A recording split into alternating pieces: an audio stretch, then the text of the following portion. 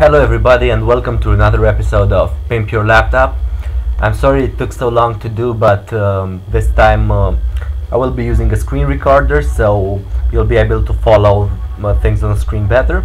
And also today's episode will be more advanced. I don't know if I can fit this in 10 minutes, but I'll try.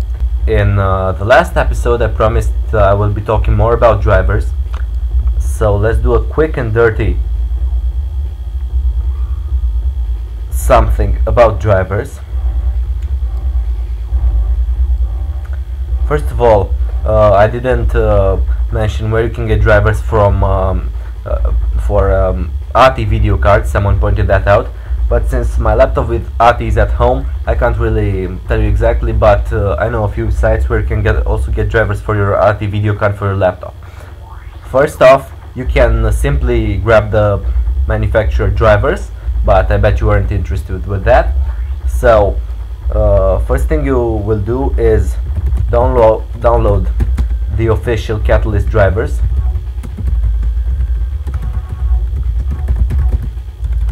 and then you will go to driverheaven.net and download the mobility modder. What this program does is modify stock Catalyst drivers to work with mobile chips, so you can always enjoy the benefits of the latest drivers on your laptop. Now, I won't be talking about where to download drivers anymore, because I will leave that up to your Googling skills. Today I want to touch a more advanced subject, which is DPC latency.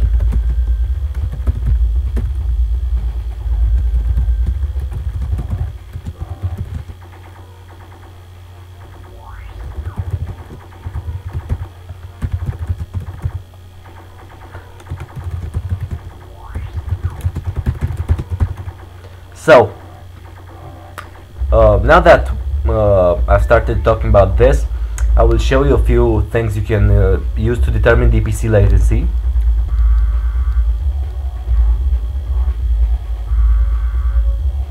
See, it says here that this machine should be able to handle real-time streaming with no problems, but the truth is that it does not. Now, I will be showing you how to detect even the most low level of DPC latency spikes. You will be using for this the Microsoft Windows Performance Toolkit. Now you will just download that from Microsoft's site for your specific version of Windows. One of them is xperf. To use it, you will need to get the command prompt open, switch to desktop so that you can see the files easily, and you will want to do this. You'll type in xperf -on latency. Hit enter. Xperf should start. What xperf does is collect performance data. Leave this running and do some regular things such as listen to music. I don't know if I'll be able to catch it, but the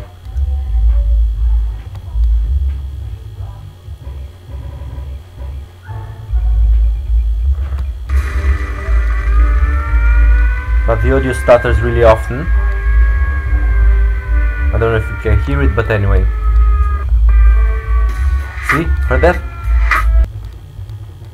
So once you thought you got the spikes captured, you stop xperf and tell it to save the file by typing in xperf-d merged.etl. Hit enter and wait for a second, and xperf will save the file. Double click the file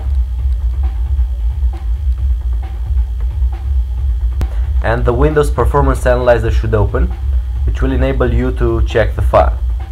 Now, this shows CPU performance, this shows CPU idle states, but we're not interested in any of this. Scroll down lower and you you will see something called DPC CPU usage. You see these spikes over here? Well, a DPC spike longer than a few milliseconds will most definitely cause your audio to stutter. So normal DPC activity is like under 3%. Look at these here, but you see these spikes here? When those occur, your audio will stutter. So to determine what is wrong with them, you select a portion, right click on it, click zoom to selection. We see the spike here clearly. Select the spike, right click and hit summary table. Now another window will open telling you some file names. As you can see here, dxgkernel.sys, it is the DirectX kernel, and it has a 31 millisecond duration, which obviously stuttered your audio. Now since it's DirectX, it must have something to do with video. I've been searching for the root of the issue for very long, and I only found it just now.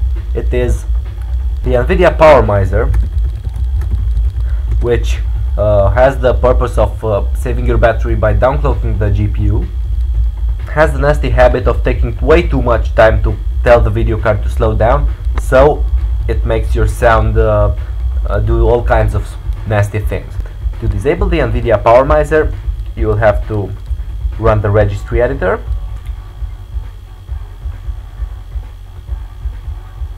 So the key you will need to edit is in HK local machine, system, current control set, control.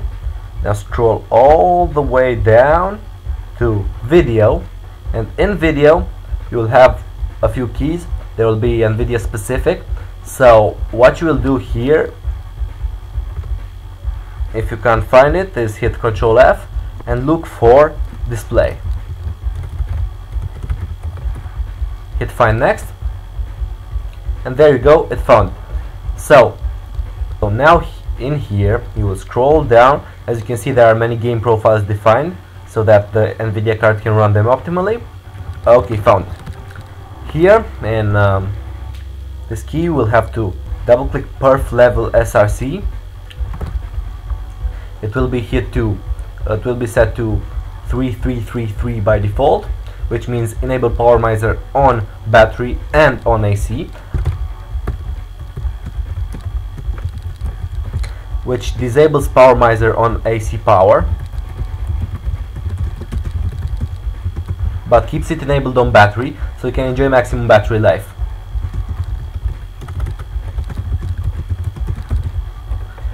I did that because I don't really listen to music on my laptop when I'm running on the batteries. And if you set that thing to 2222,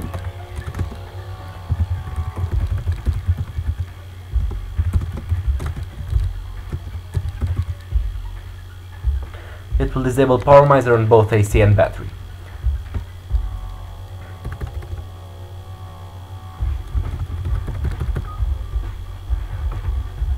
Now I'll just plug the laptop in.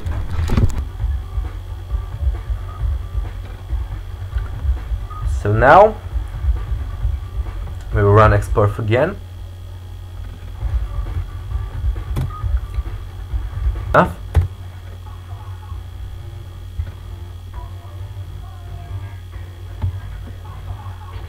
Open the new file,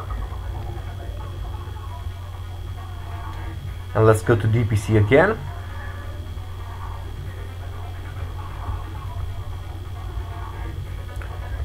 As you can see, there are a few more spikes, but the scale has totally changed.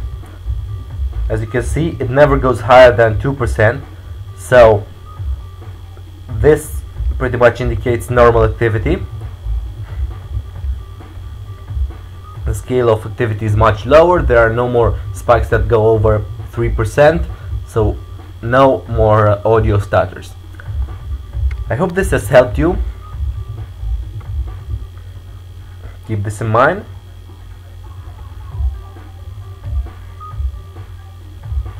And for you with ATI laptops like my other one, you're lucky.